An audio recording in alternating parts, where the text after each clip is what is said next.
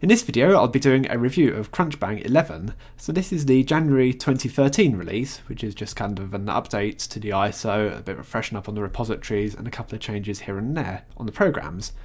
So it's based on Debian 7 and it uses the Openbox desktop. Now this is kind of like a blank canvas, which makes it a very difficult distro to review. Not because it's difficult to use, but because it's almost like being asked to review a work of art which is only half complete. Well, I don't know what it's going to look like at the end, well only you will know. So you make it what you want it to be. But they do leave you in a position that is ready to use out of the box.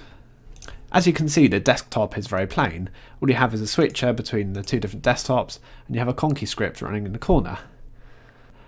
Now that's displaying memory and disk usage and also gives you some handy shortcut keys. Memory is fairly low on here, 150 meg at idle, and kind of seen it shoot up to about 190 at idle as well. You right click the mouse to bring up the program list. You've got a run program option here. You can start typing what you want, then press tab to auto-complete. So that's a useful feature. I think we might as well just go and look through the list of programs because there's really nothing else special that I can mention. So you've got a terminal, you've got Iceweasel web browser, which opens up a custom version of the Google homepage. So you've got links to the CrunchBang community. You can search on Google. Flash is installed on here, so if I went to my channel, just open up one of my videos, you can see it plays straight away.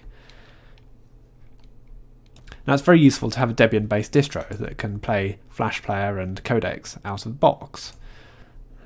So you've got Funar File Manager, Genie Text Editor, VLC Media Player. That icon there on taskbar is like a roll up. However, I'm not sure what that one is. I've been puzzling around it, just cannot work it out. I'm sure someone will know. Under accessories, got Catfish File Searcher, Archive Manager, Genie Text Editor as we've seen, Task Manager, HTOP, and you can see the memory pretty much corresponds to the Conky Script. Terminator, Terminal, Funar and Funar File Manager. Under graphics, got GIMP pre-installed, that's GIMP 2.8. Or did it come pre-installed? Now I've just forgotten because they had this little startup script and I can't remember if I chose it there. So there's this startup script that just ran in the first reboot. And it went through and updated a load of programs and gave you the option to install a few things. There's one mistake there, that GNOME MPlayer is actually VLC Media Player. Also under Multimedia we've got Volume Control and XF Burn. Under Network, the browsers, you've got Iceweasel pre-installed. We've got the option to install Chromium, Chrome or Opera.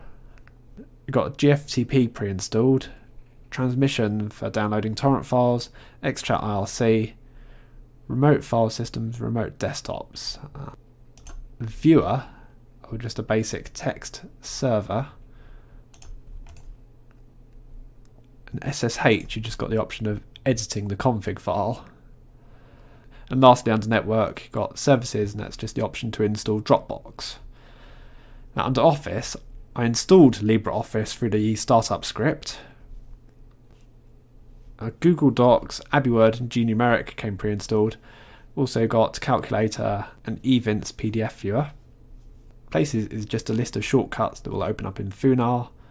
Got some recent files. Settings, just got various settings on here. You can do a lot of editing and customization on Openbox. You can go and put shortcuts on the desktop, but you have to read up on that. System, you've got the option to install printer support.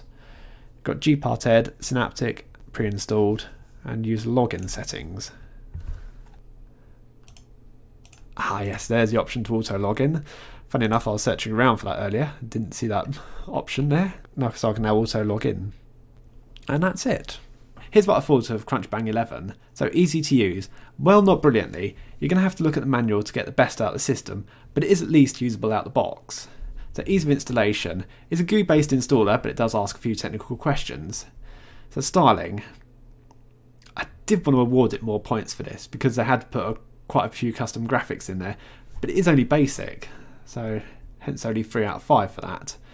Boot up speed, only got an average of about 12 seconds in VirtualBox on my system, so that means a real system install is going to be around 16 seconds on my system.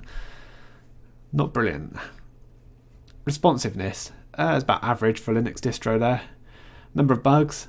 There was one crash during testing. I was messing around with a load of applications open and switching between them, but I was unable to replicate it. It was just a one-off crash there, so I'm not sure. Selection of pre-installed applications, they got it pretty well. A number of applications available. Well, they've enabled the non-free repository within Debian, so that opens up a lot of applications that you can install, but there's no pay-for applications there, so I can't give it full marks. Yes, it comes with both 32 and 64-bit versions.